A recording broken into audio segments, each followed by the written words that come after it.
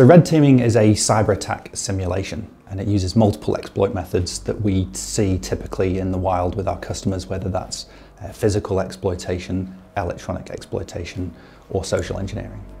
Red team is really important because you probably have made significant investment from an information security perspective, whether that's technology or process, and you really won't know if that's working until you do an end-to-end test. It's a little bit like doing a fire drill, for example. You know, you might spend heaps of time and investment on a fire suppression system and hard hats and clipboards, and every month you might test that works.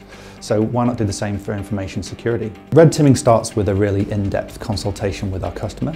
We agree the objectives that are in scope, and we agree what typical exploitation methods we might look to exploit, whether that's physical, social engineering, or electronic. The consultant would then undergo a reconnaissance phase where they do a lot of research, both online and perhaps even also on the physical premises of the customer, just looking for gaps in process that we could later exploit. So there are many techniques that you can employ that again are designed really to simulate a real world cyber attack. You might be, for example, sending users phishing emails, which is quite typical at the moment with cyber attackers trying to send you dodgy links that you might click, even so far as with the physical security side of things, trying to gain access to your office premises as a visitor, for example, or a contractor, or even diving through the dumpster for intellectual property.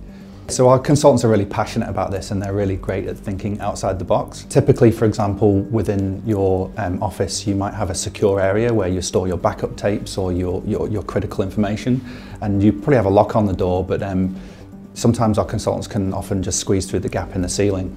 So the biggest weakness that we see with our customers every day is all around people and process. It's user awareness.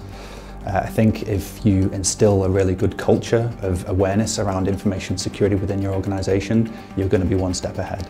Or have a really strong pedigree in electronic security testing, and we also dedicate 20% of our time to industry research, and lately that's been very focused on the physical side of things. And when you combine our pedigree with electronic security testing and with some of the techniques that we can use on the physical and the social engineering side of things, we are successful at this every single time we try and achieve it with our customers.